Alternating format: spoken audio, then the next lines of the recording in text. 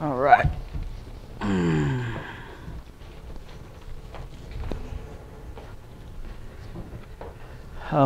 Well, good morning, everyone. We're going to be looking at the true gospel. And we can see what the gospel is. The apostles teach us what it is. We want to answer a couple questions, though. How do we get the death of Christ to count for us? You know, this is the gospel. Paul says that he declared the gospel, that he preached to them, which they received. They heard it, they received it, they stood in it. He says, by which you're saved if you keep in memory what I preached to you, unless you believed in vain. And he says what he taught them, for I delivered to you first of all that which also I received. And it's important to know this because each one of these apostles received their message from God, what to preach. And something I remember Brother Dub telling us one time, we kind of mentored us, and he said that anytime something appears in the New Testament for the first time, that the Scriptures will always teach the stated purpose of that doctrine, whether it be repentance or baptism or whatever it is. And so he says here that he had received it. So for Paul, when he was stopped on the Damascus road, the Lord talked to him and told him about what his assignment would be. He told him some things that he would be doing, things that he'd be preaching. And so he says that he received that from the Lord. You know, if you might remember, he was rejected by the church and went to Arabia for 15 years. They were all afraid of him and didn't believe he was a disciple. So here he was an apostle and wrote half the New Testament. And so he says what he's told them, what he taught them, how that Christ died for our sins according to the Scriptures. He was buried, he rose again according to the Scriptures. So that's why the gospel, according to Matthew, Mark, Luke, and John, they're all a record of Jesus' teaching for the church. They were foundational for the church. And that they're the story of his death, burial, and resurrection. And so that's why they're called the Gospels. And so the stated purpose when Christ arose from the dead, you know, it's the stated purpose of his death, that he would suffer for the sins of others. He had no sins of his own, so he became our Redeemer. And so the Lord, the Father said, since he had no sins of his own, that his suffering and death could be for those who came to him to be clean, to be cleansed, to be washed from their iniquity. And so he died for our sins. He had no sins of his own. So that's the core of the gospel message. And then he was buried and he rose again the third day, God raising him out of the grave because the grave couldn't hold him. He was the Son of God, and he came for this very purpose, to redeem us from all iniquity. That's what this is, redemption. Okay? And so what we find out is that what John the Baptist was taught was foundational. Those doctrines that he taught were never changed. And Paul, being the last apostle that was called, was told to teach the same things John was. And we'll show all that from the Scriptures. Well, we want to know, everyone believes this is the gospel, that Christ died for our sins. Gospel just means good news. The questions we got to ask is, how do we get the death of Christ to count for us? Nobody believes that Christ died on the cross and so therefore every wicked sinner is going to heaven. Nobody believes that. Okay? Nobody believes whether you follow Jesus or not, just live in the darkness of the world, that you're saved anyway. So how do you get the death of Christ to count for you, you know? And so the second question, was it ever preached without repentance and baptism by any of the apostles? You know, and so today there are variations. That's why I call this presentation the true gospel. We want to look at the very foundation of the Scriptures and see what they say. People have left the foundation of the Scriptures. They want to find a verse and isolate it and make Paul against Paul, Paul against Peter, and so on and so forth. And they just come up with new things that just aren't in the Bible, things that were never taught, you know. And so, I mean, I actually saw a video one time of a preacher was saying that Christ died for our sins, and he's just kind of just going from person to person saying, will you receive this gift? Well, that's not in the Bible anywhere. And so all you have to do is just receive the gift, and then you're sealed forever, whether you're wicked or not. He was actually teaching that. It sounds just like something Satan would come up with, because all he wanted Adam and Eve to do was disobey God. And if you're teaching people a gospel where they can disobey God and it's fine, well, you're just doing what Satan did in the garden. Because nobody ever taught that in the Bible. Nobody did. And so we're just going to look and see what the Scriptures actually say. Okay? So we want to go back to John the Baptist. John preached the baptism of repentance, looking forward to Christ. Now we'll see what he says, the stated purpose. It was called the baptism of repentance, and the stated purpose, like Brother W used to teach us, where it appears in the Scriptures first, it was for the remission of sins.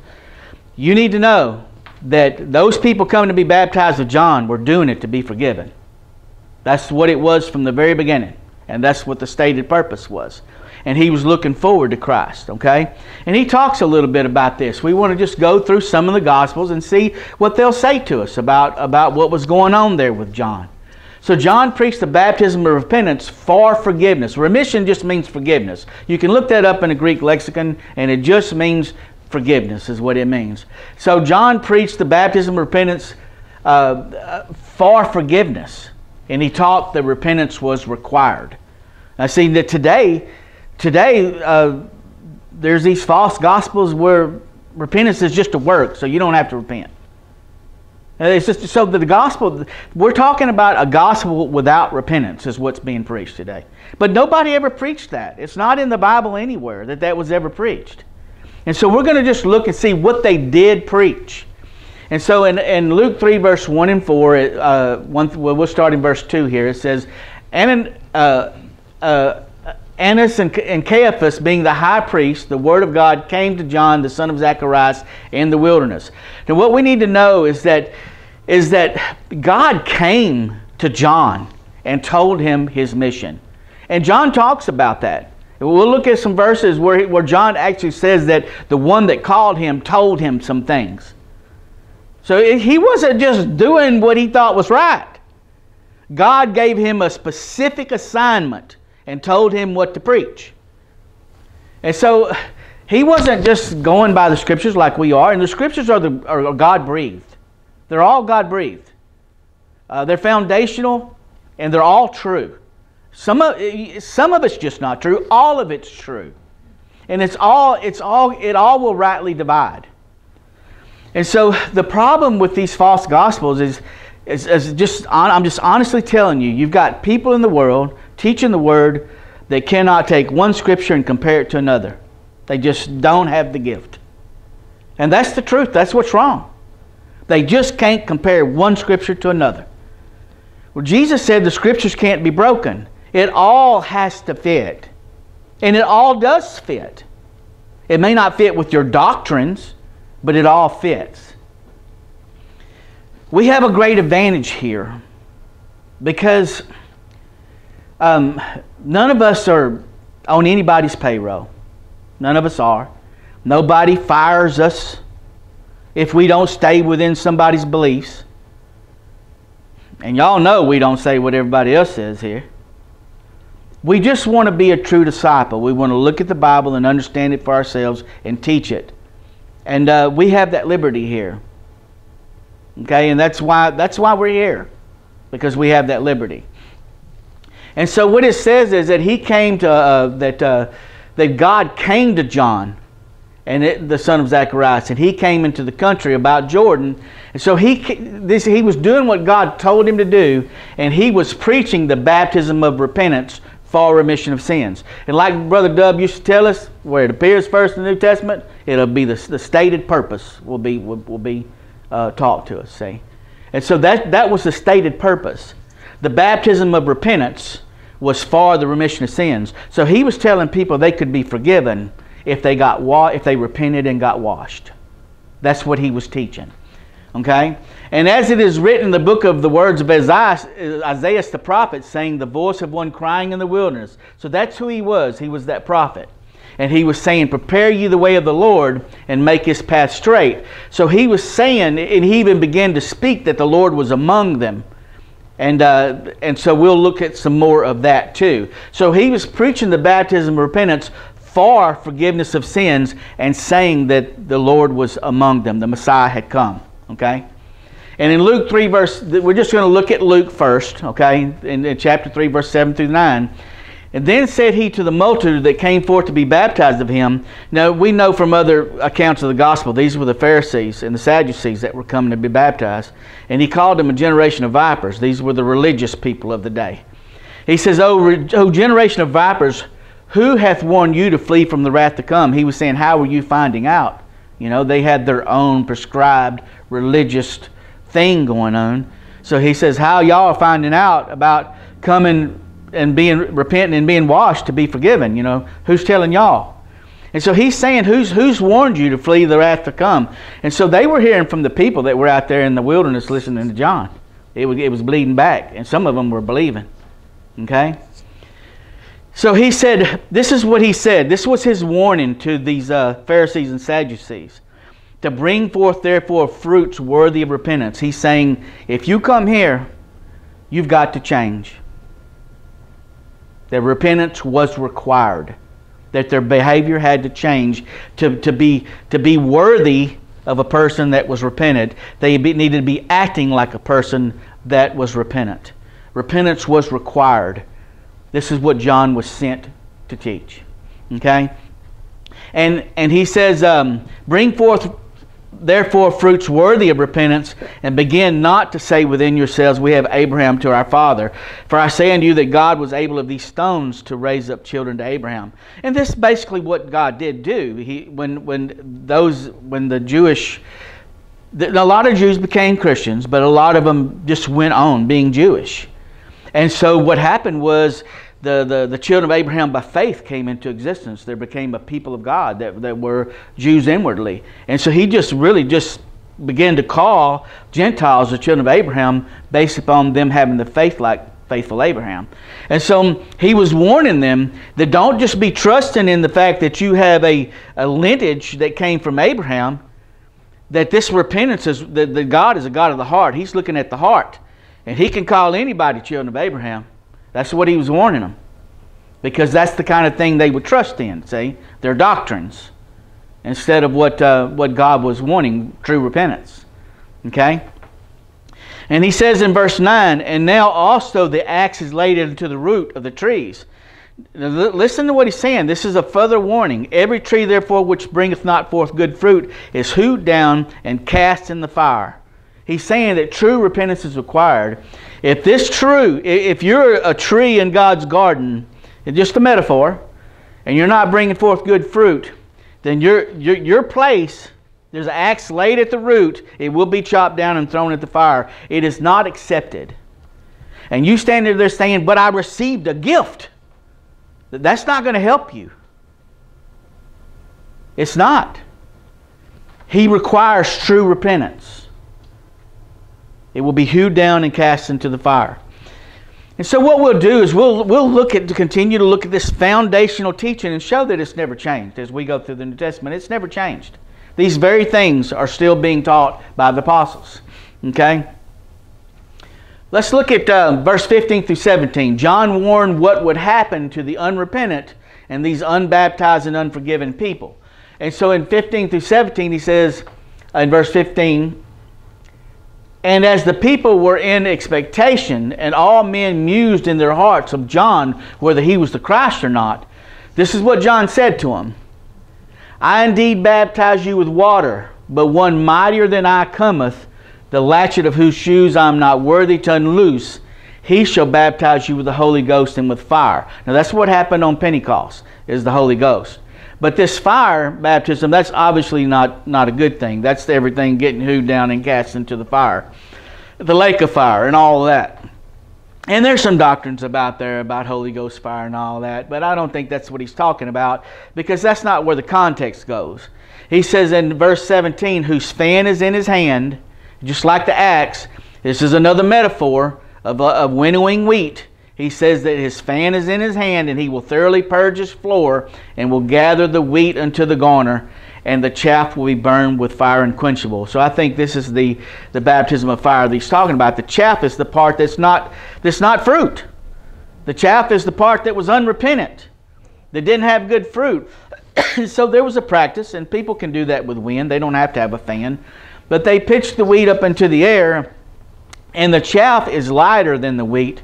So the wheat will fall short, and the chaff will fall long, and it separates the wheat from the chaff. And he's saying, I'm separating the fruit from that which is not fruitful. You can't take the chaff and make bread out of it. It's just trash. And so he's separating the unrepentant from the repentant, is what he's doing. Repentance and baptism was the means whereby the harvest was attained. That's just the way it was done. When you look at what he's doing, he was out baptizing them with water for forgiveness of sins. And that's how he was separating the forgiven from the unforgiven. That's how it was just being done. He was preaching that Jesus was coming, and that they needed to repent and be baptized, and they would be forgiven. So that's how he was separating the wheat from the chaff. That's how it was being done. The repentance and baptism was the means whereby the harvest was attained as they received forgiveness upon being baptized of Him. Now, that's just what the Scriptures teach us, okay? And we're going to keep looking at the same things through all four Gospels. This is Mark, chapter 1, verse 3 through 5. We want to show that John preached the baptism of repentance in expectation of the coming Savior, and in expectation of the coming Holy Spirit being poured out by the Savior. Okay? And so, verse 3, the voice of one crying in the wilderness, prepare ye the way of the Lord. So he's saying the Lord was coming, He's here, make His path straight. And so John did baptize in the wilderness and preached the baptism of repentance for remission of sins. It's funny how every single one of these authors said the same exact thing. That baptism of this whole baptism of repentance was for remission of sins, which showed that repentance and baptism were both required. Okay? And so he says, and there they went out unto him all the land of Judea, and they of Jerusalem, and were all baptized of him in the river Jordan, confessing their sins. So they were doing that. They were confessing their sinfulness before God. And that's a New Testament practice still today. 1 John 1. I mean, that's what we got there in verse 4 through 10, isn't it? If we confess our sins, He's just and faithful to forgive us our sins and to cleanse us of all unrighteousness. He wants us talking to Him about our mistakes. And the Holy Spirit's job, what was it? To convict us of sin. He said when He's come, He'll convict you of sin. What did Ezekiel say that He would do when He got here? He would cause us to walk in His ways and cause us to loathe ourselves for our own iniquities. That was the prophecy of the Holy Spirit. So He's busy convicting people of their sins. And so that's what they were doing. They were convicted. At John's preaching, they were coming to be washed, and they were confessing their sins in the river Jordan. In verse 7 through 11, Mark 1, he says, and he preached, saying, there cometh one mightier than I after me. He's saying Jesus is coming. The latchet of whose shoes I'm not worthy to stoop down and unloose. I indeed have baptized you with water, but He shall baptize you with the Holy Ghost. And it came to pass in those days that Jesus came from Nazareth to Galilee and was baptized of John in Jordan. And straightway, coming up out of the water, he saw the heavens opened. That's John saw the heavens opened. And the Spirit like a dove descending upon him. And there came a voice from heaven, and everyone there heard it, saying, Thou art my beloved Son, in whom I'm well pleased. So this was what was witnessed there when Jesus came. He was saying there's one coming that's mightier than I, and He came. And this is what God testified of Jesus as He was baptized in the Jordan. He's my beloved Son, in whom I'm well pleased. One of the very things that He was convicted of saying when He was crucified, right? They said they didn't believe it, so they said it was blasphemy. But God was in heaven saying it aloud for everyone there that witnessed it to hear it, see? Okay? So let's go to Matthew. We want to just look at it again and see they're all teaching the same thing, the same true gospel here about this forgiveness, that there was a Savior coming to take away their sins. Even when Jesus was born, the angel said that thou shalt told Zacharias, thou shalt call His name Jesus, because He will save His people from their sins. I mean, that's what He was coming to do. That's what His name meant. It meant Savior. God saves. And so in Matthew 21, verse 23 through 25, and when He was come into the temple, the chief priests and the elders of the people came unto Him as He was teaching, and said, By what authority doest thou these things? And who gave you this authority? And Jesus answered and said unto them, I will ask you one thing, which if you tell me, I likewise will tell you by what authority I do these things.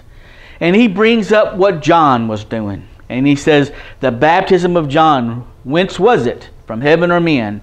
He's asking these Pharisees, was John's baptism from heaven or men? Was it God or was it man's doctrine? Okay?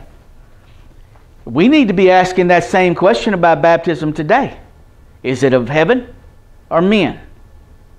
Because I guarantee you that if John's baptism was of heaven, the apostles' baptism was of heaven.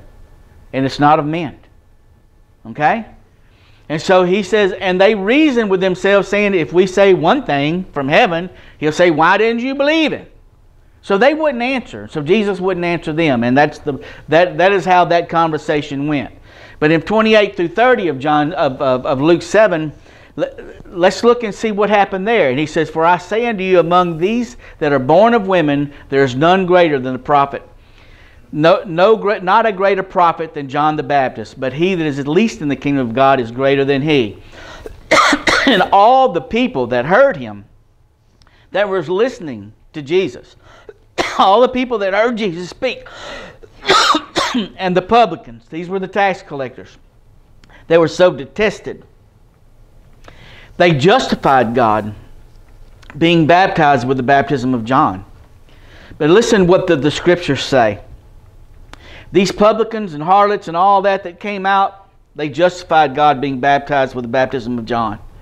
But the Pharisees and lawyers, they rejected the counsel of God against themselves, being not baptized of him. And I'm telling you, it's the same today. If you reject the baptism that's from heaven, then you're rejecting the counsel of God against yourself, not being baptized. That's what you're doing. It's not changed. This is what the Scriptures is teaching. That they justified God. That God had come to save them and did. But these Pharisees, they were rejecting the counsel of God against themselves. So is the baptism of heaven or men? That's a question that people should be asking themselves. Especially those that come up with this new gospel that has neither repentance or baptism. Okay? That's not anywhere in the Bible. Yeah, the Bible does say that eternal life is a gift. But no apostle went around preaching, will you receive the gift today? Will you receive the gift today? No, nobody did that. Okay? It's unscriptural. It is a gift, but they received the gift through repentance and baptism.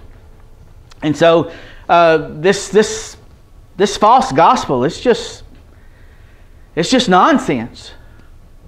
So John preached repentance, baptizing for remission of sins. In Matthew 3, verse 1 and 2, in those days came John preaching and saying, this was his message, repent ye, for the kingdom of God is at hand. So he's saying that Jesus was coming, he was going to be king of a kingdom, and it was at hand. There was a spiritual kingdom that was about to be revealed. In chapter 3, verse 5 through 8, it says, then went out to him Jerusalem and all Judea and all the region round about Jordan, and were baptized of him in the Jordan, confessing their sins.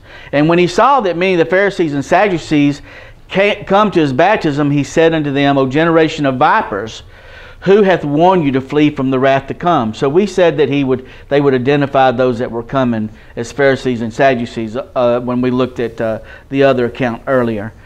And so this is what his message to them was, bring forth therefore fruits meet for repentance. That your repentance needs to be demonstrated by your fruit, by your behavior. It's just a metaphor, okay? And so that's what he was warning them, that their repentance had to be true, okay?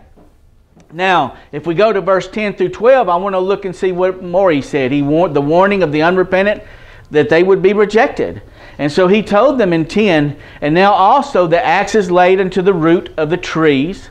Therefore every tree which bringeth not forth good fruit is hewed down and cast in the fire.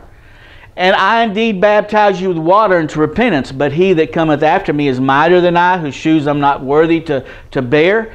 He shall baptize you with the Holy Ghost and with fire, whose fan is in his hand, and he will thoroughly purge his floor and gather his wheat into the garner, but he will burn up the chaff with unquenchable fire. So when we look at this, we can see that twice he warns that the unrepentant are going in the fire. The chaff is going in the fire. See? and that He's going to purge His floor, and it's the repentance that will make up the wheat that is garnered, that is gathered to His garner. They're teaching repentance. That's what they're teaching. That was the foundational teaching of John. Okay, now, we're going to move into the New Testament in a moment. We want to look at just one more account. We want to look at John. We want to look at John's account of John the Baptist, John the Apostle's account of John the Baptist.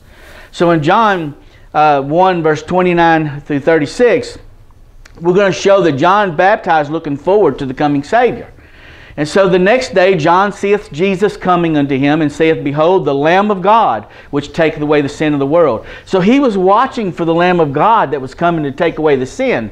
So God was forgiving them as they were coming to be washed, the baptism of repentance. They were repenting and being washed, but it was in view of the Lamb coming to die for their sins. It was in view of Him coming. Okay?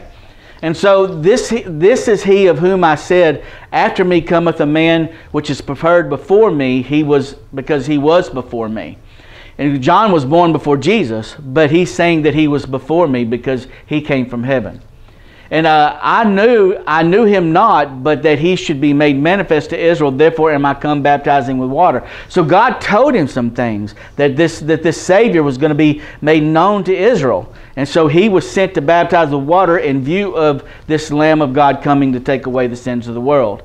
And John bare record, saying, I saw the Spirit descending from heaven like a dove, and it abode upon him. Now we read that already, but I want you to show what he says that God said. And I knew him not, but he that sent me to baptize. That was God. God that came to him. When we read those first verses, as we opened up this study, he said God came to him. Okay? And he that sent me to baptize with water, the same said to me, Upon whom thou shalt see the Spirit descending and remaining on him, the same is he which baptized with the Holy Ghost. So God, when He called John, He gave him this message. You'll know who the Savior is because the Spirit of God will descend upon him and remain upon him. And He says this will be the one that will be baptizing with the Holy Ghost, which is what happened in Acts 2 on Pentecost. Okay? And He says, and I saw and bear record that this is the Son of God. So he knew that this one baptizing with the Holy Ghost would be the Son of God. And that's what God testified when the heavens opened.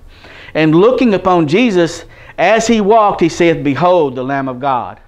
And so he was announcing that this was the one that He was waiting for. This was the Savior to come, that was coming to take away the sins. So He was baptizing with a baptism of repentance for forgiveness of sins, looking forward to the coming Savior to arrive on the scene. Okay?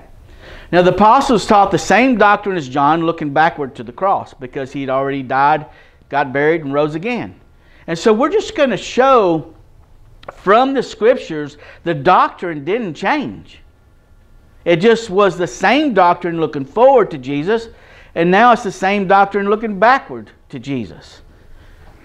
So this is what we're going to begin to study now. When we saw this, after Jesus suffered, He told the apostles what they would preach.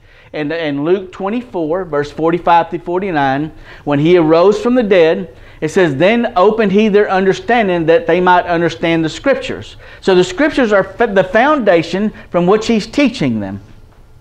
And He said unto them, Thus it is written, and thus it behooved Christ to suffer, and to rise from the dead the third day. Because we know when He suffered, He suffered and died for the sins of those that are coming to Him to be redeemed. Okay? So He was teaching them about why He had to die and rise from the dead. And so this is the core of the gospel, that Christ died for our sins. And so He was opening their mind to that. And then He says, and that repentance and remission of sins should be preached in His name. So this is what's changed. It's now in His name. The forgiveness of sins, that was the same as before. What's changed is now baptism is in His name. But that this repentance and remission of sins should be preached in His name among all nations, beginning at Jerusalem. So He is telling them that in Jerusalem, your message is going to be repentance and forgiveness, beginning right there in Acts 2 when the Holy Ghost fell from heaven. That's going to be their mission. Repentance and remission of sins. You can't just scratch out that repentance. That's what they came preaching. You can't just call it a work and say we're not saved by works. You don't have to do that now. Jesus said that's what He sent them to preach. Repentance and forgiveness. Okay? And so we'll look at that. And He says, and ye are witnesses of these things. And behold, I send the promise of my Father upon you. So He says, tarry ye in the city of Jerusalem until ye be endued with power from on high. So they went into Jerusalem and dwelt there until the Holy Spirit fell upon them on that day of Pentecost. Okay? Which was 50 days after Passover. Which Jesus died, was crucified during Passover. Okay? So here it is in Acts, everything is the same as John taught, except the Holy Spirit is given and baptism is in the name of Jesus. That is the only two things that's different now. And so in Acts 2, verse 22 through 24, it says, ye men of Israel, hear ye these words, that Jesus of Nazareth, a man approved of God among you by miracles and wonders and signs by which God did by Him in the midst of you all, as ye yourselves know. Nobody could deny what Jesus was doing. And He, being delivered by the determined counsel and foreknowledge of God, ye have taken, and by wicked hands have crucified and slain Him. So these were the people involved in His murder that crucified Him and killed Him, whom God hath raised up, having loosed the pains of death, because it was not possible that He should be holden of it. Because He was the Son of God, He was coming out of the grave.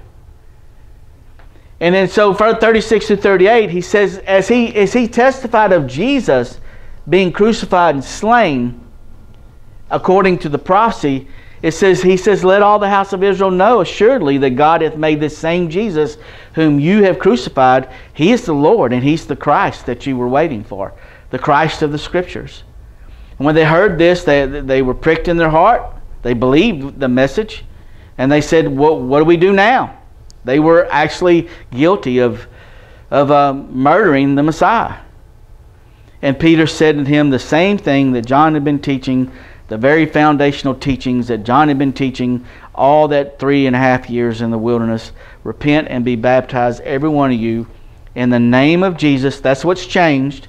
In the name of Jesus, for the remission of sins. It's still the baptism of repentance for remission of sins, and you receive the gift of the Holy Ghost. That is the second thing that changed, is the Holy Spirit is now moved on the inside to perform nothing different than what Ezekiel said He would do, to convict us of sin, and to come inside of us and do a renovation work so that we would become a work of God in progress. That now God is responsible both for our forgiveness and for our development. And the Scripture says in Romans 8 that God predestined that we should be conformed to the image of His Son. And that is the work of the Spirit upon the inside of man. And so to cut all that out and to eliminate the predestined plan of God to conform you into the image, man, it's just so unscriptural. It's just so unscriptural. It pains me that there are people out there that people will listen to that cannot compare two Scriptures. And that's what's wrong. They just cannot put two Scriptures up there and compare them. We're following a thread from the very beginning, straight through the book of Acts. That's what we're doing today. Showing that this is what it has always been. It still is. It's what they said. It's what they kept saying. Okay? And so he had taught the same thing. This is the baptism of repentance for remission of sins. That's what that is. When he says repent and be baptized, that's be baptized and repent. It's the same thing. Okay? So in chapter 19, we want to show the apostles taught a baptism of repentance in the name of Jesus to receive the Holy Ghost. So in verse 1 through 5, it came to pass that while Apostle was at Corinth, Paul, having passed through the upper coast, came to Ephesus, and he found certain disciples there. And he said to them, have ye received the Holy Ghost since ye believed? And they said to him, we have not so much as heard whether there be any Holy Ghost. And he said unto them, well, unto what then were you baptized? And they said, unto John's baptism. These were actually John's disciples. And then said Paul, John verily baptized with the baptism of repentance. Paul knew what he was doing. And he didn't even believe. He was one of them Pharisees. Born out of due time, he said.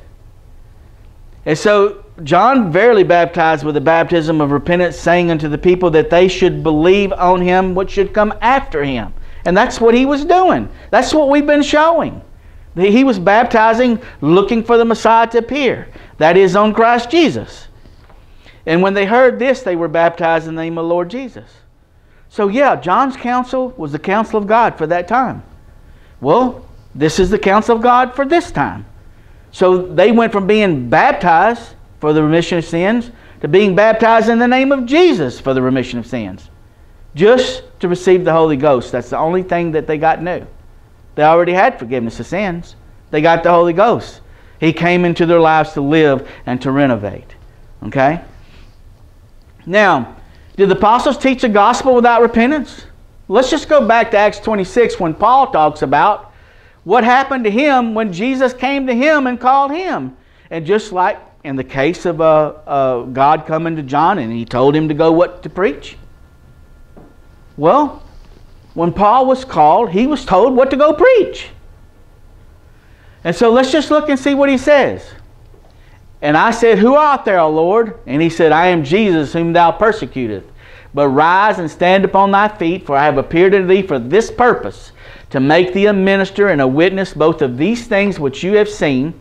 That's his testimony. While he was there upon the ground, listening to Jesus that he didn't believe in.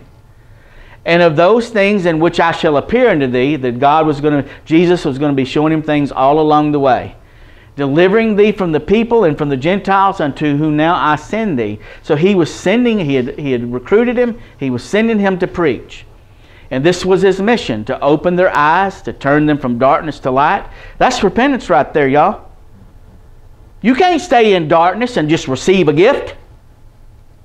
No, he wanted their eyes open. And the turn is repentance. Turn from darkness to light and from the power of Satan to God. You can't stay under the power of Satan and be forgiven and get a gift. That's a more stupider lie than what Adam and Eve were told.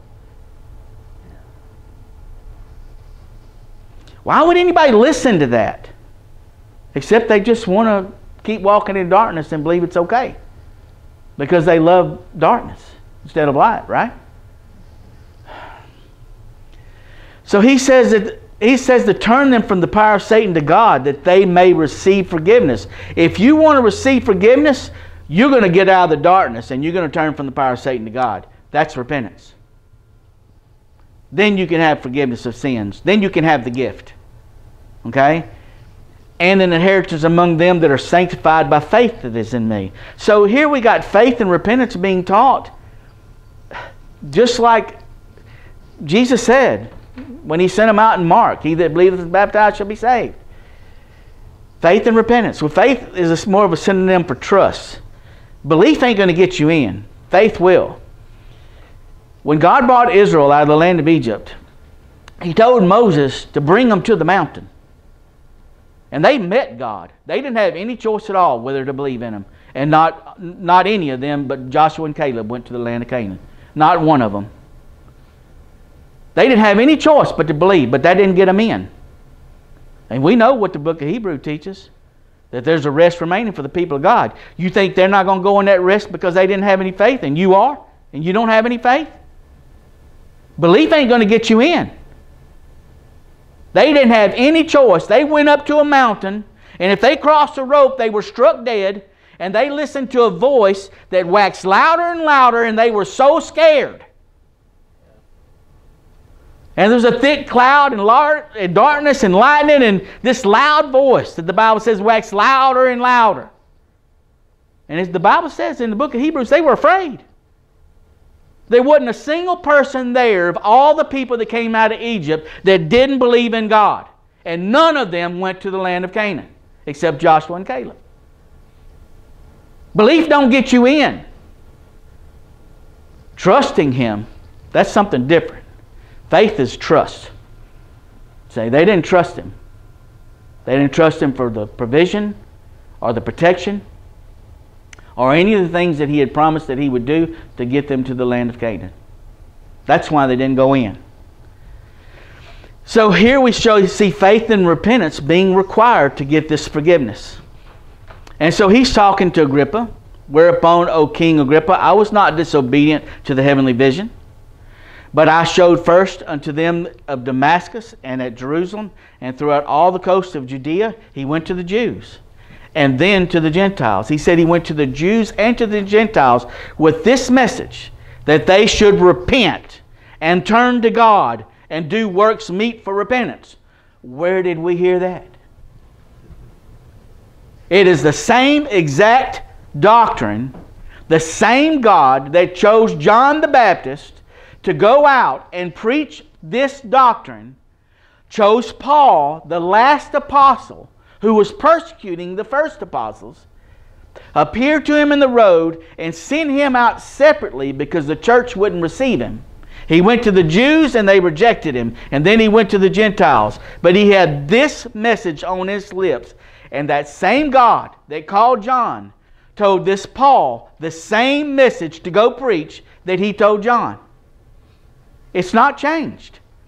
He said that they should repent and turn to God and do works meet for repentance. The only one that ever said it just like that was John. And you know what he was doing? Repeating exactly what God said. And that's why I said that way. Because they were both called to God and both given the same message. It didn't change. A gospel without repentance is just a false gospel.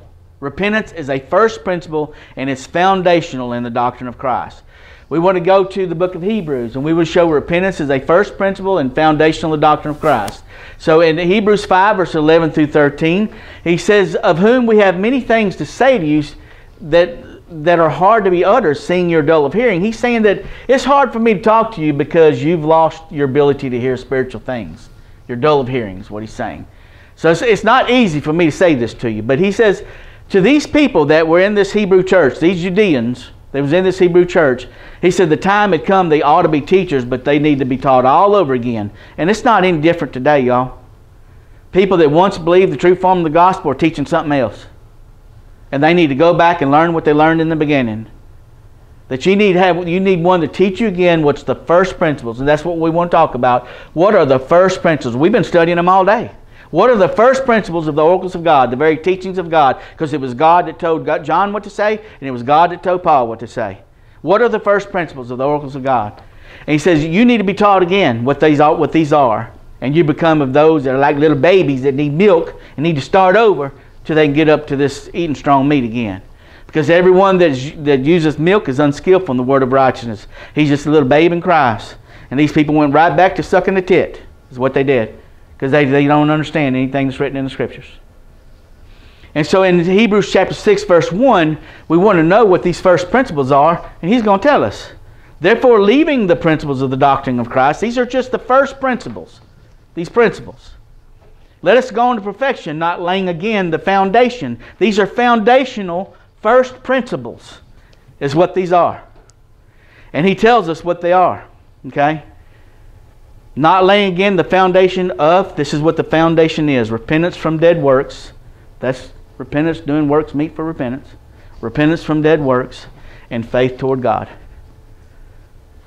Same thing that John and Paul were sent to speak. They're all in agreement, y'all. Every one of them's in agreement. The preachers need to get in agreement with them. They're all in agreement with God. Okay? Now we're going to back up and we're going to look at chapter 6. And we just want to show the Scriptures teach repentance is the only way back to those that fall away. They're trying to say repentance is work, you don't have to do it. But the Scriptures say it's the only way back if you fall away. And so we're going to go back to verse 1. Therefore, leaving the principles of the doctrine of Christ, let us go on to perfection. He wants to leave them off, but they had to be taught again the first principles. Not laying again this foundation, because this is the foundation. It's a foundation of repentance from dead works and faith toward God. There's some other things in here too. But since this is what they want to flush down the toilet right out of the Word of God, we're going to stay focused on repentance from dead works and faith. But he also mentions baptism here, and the laying on of hands, and the resurrection of the dead, and eternal judgment. All those are important. They're all foundational. They're all foundational first principles. And we can't dispense of any of those. Unless you want to go to being a baby, needing milk, starting over, learning again what you've thrown away. And he says, and this will do if God permit. He means we'll leave the first principles and go on to more important things. And so this is what he begins to talk to us about. For it is impossible. Now this word impossible means deficient in strength and power, infirm, weak, feeble, impossible, unable. So it's not like it's impossible the way we use the word impossible, but it's like if this person falls away, he's too weak to come back because of what he's willing to walk off from. And this is the way he's talking to us. It doesn't say it's impossible for him to be saved either. I just want you to notice that. For it is impossible for those who were once enlightened. That's those that once knew what all these foundational first principles were, and have tasted the heavenly gift. They've received the Holy Spirit, so they've tasted it. They were made partakers of the Holy Ghost. Maybe they had some gifts. They were partakers, so they had some spiritual gifts. They've tasted the good Word of God and the powers of the world to come. It is impossible, if they fall away, to renew them again to repentance. Now, it doesn't say they can't be saved. It says if they fall away, it's impossible to renew the repentance. And this is what he's saying as evidence of that being true, because it's not impossible in the way we are viewing impossible. It's like they're too weak to come back if they'll walk off from that. And that's what he says. Seeing they crucify to themselves the Son of God afresh and put him to open shame. They say they basically enjoyed all these wonderful things. They were enlightened. They were turned from the power of Satan to God. They tasted a heavenly gift, and they got gifts from the Holy Spirit. They knew and understood the Word of God and the powers. And then it says they just fell away. If they'll walk off from that, seeing, they just stabbed God they stabbed Jesus in the back is what they did. They betrayed him and stabbed him in the back, just walking off after he did these things for them. Seeing they crucify themselves the Son of God afresh and put him to open shame. So this is what he's saying, that if you fall away, see, this is what the whole issue is. If they fall away, to renew them again to repentance. This shows if someone falls away, the repentance has to be renewed for them to come back. That's what it shows. You know? And so this is the way back. And that's why I said that if they fall away, to renew them again to repentance. That's showing that repentance is what is the way back if you fall away. And all this is doing is just testifying of how hard that may be, because if they're weak enough to fall away, they're too weak to repent. Whatever pulled them out in the first place from all these gifts, while they had all these gifts, whatever would pull them out. If they're too weak, they can't stay in it with these gifts. What's going to be the encouragement to come back? But if they want to come back, it's going to be from renewing their repentance. That's what it's going to be from. Okay? So Jesus taught that a person gone astray is lost and must repent and return. So in this parable, he spake this parable saying, what man of you having 100 sheep? If he lose one, doth not leave the 99 in the wilderness and go after that which is lost? So this is someone that's lost to him, that's left the herd until he find it. And when he had found it, he laid on his shoulders rejoicing. And when he cometh home, he called together his friends and neighbors, saying unto them, rejoice, I have found my sheep which was lost. This is someone he's lost. They can come back. And I say unto you that likewise joy shall be in heaven over one sinner that repenteth. You want to know how this lost sheep gets back? He repents. You want to know why there's joy in heaven? Over one sinner that repents. This is someone that was with the herd, left the herd, now he's back. There's joy in heaven over one sinner that repenteth. No apostle ever said, there's joy in heaven over one person that receives the gift. No apostle ever said that. There's joy in heaven over one sinner that repenteth, because everyone that repents receives the gift. Okay? Put it in perspective of the Scriptures. Either what woman having 10 pieces of silver, if she lose one piece, this is something she had that she lost. She lights a candle, she sweeps the house, and she seeks diligently till she find it. That's Jesus trying to get us to repent, to come back. And when she had found it, she called her friends and her neighbors together, saying, rejoice with me, for I have found the piece which I had lost. Likewise, I say unto you, there is joy in the presence of angels over the angels of God over one sinner that repenteth. Twice he gives us two parables and teaching us there's joy in heaven over a sinner that repents. Because that's the one that gets eternal life. That's the one that's going to go home. The ones that repent. Okay? So put it in perspective. Now, when we saw this over here in Hebrews 6, 4 through 6, we were looking at the ideal of that someone falling away and renewing the repentance. Okay? Let's just look at Luke 15, 7 through 10 and compare it to what Jesus said. I say unto you that likewise joy shall be in heaven over one sinner that repenteth. Either the woman having 10 pieces of silver, if she lose one, say, you get the idea. I found that piece which is lost. There's joy in heaven over one sinner that repenteth. So when we look at this Hebrews 6, we see that he's teaching the same doctrine Jesus taught. If someone falls away, they're lost.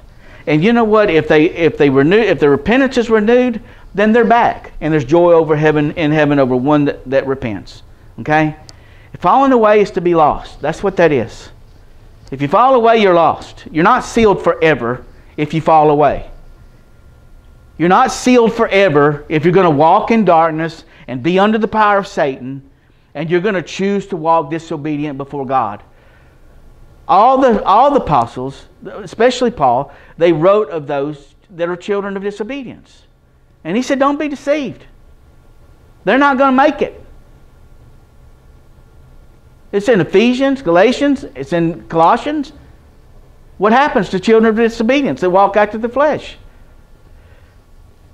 If you want to be sealed forever, then you stay in a relationship with Jesus forever.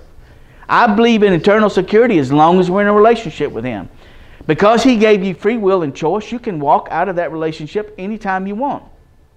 And that's why Jesus talked to us about abide in us and I in you.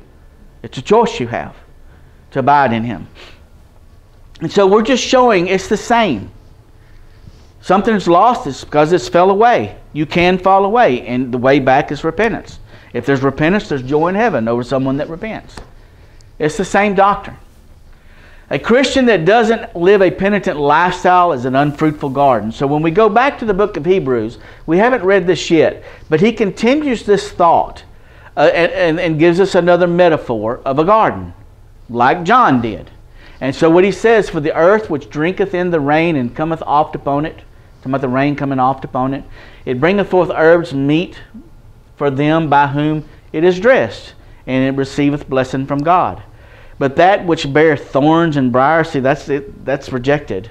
If a garden is become unfruitful and is full of thorns and briars, now that represents sin. And it's nigh unto cursing, because this is the curse and the sin is connected, right? And he says, whose end is to be burned. The apostle writing the Hebrew letter is saying the same exact thing that John said. The axe is laid at the root of the trees. Every tree is not bringing forth good fruit. If it's an unfruitful garden, it's cast in the fire. Okay? That he's going to, here's Jesus. He says, John says, I baptize you with water unto repentance, but he that cometh after me, whose shoes not under worthy to unlatch or worthy to bear, he shall baptize you with fire. And he goes on to say, whose fan in his hand, and he will thoroughly purge his floor to make sure he gets all the chaff out. And he'll get the wheat to his garner, but he will burn up the chaff with unquenchable fire, whose end is to be burned. When a garden is fruitful, then it receives blessing from God. When it's unfruitful and full of briars and thorns, it's going to be burned up. It's the same doctrine. It's not changed. Jesus didn't bring a whole new set of teaching different than what God told John. It's all the same. And by taking the beginning and going through to the end to show that it's never changed, we can convince any reasonable person that this is the truth. But some people, the Bible talks about people that just love a lie, doesn't it? The Thessalonian letter, with all deceivableness and unrighteousness of those that love not the truth, that God will send them strong delusion because they love not the truth, believe the lie, and that all will be damned who love not the truth. All that's in the Thessalonian letter, right? Some people just don't want to know the truth. They want something else. What the Scriptures do and do not teach. Okay, in Luke 15, verse 7 through 10, we saw, he says, I say unto you likewise, there will be joy in heaven over one sinner that repenteth more than over 99 just persons which need no repentance. Either woman having 10 pieces of silver, and we read this parable already. And we read what he said here, likewise I say unto you, there will be joy in heaven. in the presence of the angels of God over one sinner that repenteth. Now what do we have over here throughout the book of Acts? What do we have? In Acts 5:31, him hath God exalted with his right hand to be a prince and a savior, to give repentance to Israel and forgiveness of sins. You see that? What Jesus came and died upon the cross was to give repentance to Israel and forgiveness of sins. He didn't come just to give them forgiveness, but to bring them to repentance. That's the Jews. In Acts 11 verse 18, and when they heard these things, they held their peace and glorified God, saying, Then God hath also to the Gentiles granted repentance unto life. So this is when Peter went and preached to the Gentiles. And then they all had a meeting over it and decided it was okay. And that they come to the conclusion that God had granted to the Gentiles, like He did to Israel, repentance unto life. This is just the way it's portrayed to us. They brought the Jews to repentance first, the Gentiles to repentance second, and this repentance was unto life. This repentance was unto the forgiveness of sins. It was the same to both of them. This is the gift of eternal life that we've been talking about. If you want the gift of eternal life, you're going to get it through repentance. Just like it says right there. That's how you're going to get it. In chapter 20, verse 20 and 21, and how I kept nothing back that was profitable unto you, but have showed you and have taught you publicly and from house to house, testifying. Paul is saying he was testifying both to the Jews and also to the Greeks. That's the Jews and the Gentiles. Repentance toward God and faith toward our Lord Jesus Christ. That was his message. Repentance toward God and faith toward our Lord Jesus Christ. That was his message. So when we look through what the apostles preached in the book of Acts, none of them said, receive the gift, be sealed forever. Nobody said that. They all said repent. They all said the message was to bring them to repentance and to give them forgiveness of sins. That's what they all said. Repentance and faith. Repentance, forgiveness. Repentance and life. Okay? You know what's common about all these messages? They all said repentance. Okay? They used different ways to describe the result of that repentance. But repentance is the same. It was the message. Well, that's all I'm going to share with you today. I'll turn it back over to the brother in charge.